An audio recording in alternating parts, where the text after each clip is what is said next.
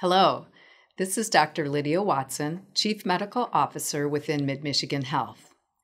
Due to the heightened alert to the growing coronavirus outbreak and for the safety of all, MidMichigan Health reminds you that if you have traveled to a country with an outbreak of COVID-19 and are at high risk, the CDC currently recommends that you stay home for the next 14 days and monitor your health. Take your temperature 2 times a day and watch for any additional symptoms.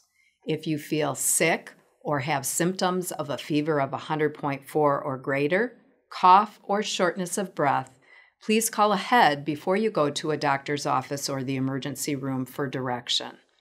Please avoid contact with others and do not travel while sick.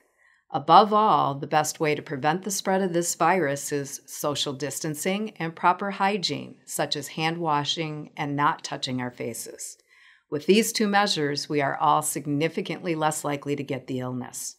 For additional information, please call the MidMichigan Health COVID-19 hotline at 800-445-7356. That's 800-445-7356. Thank you.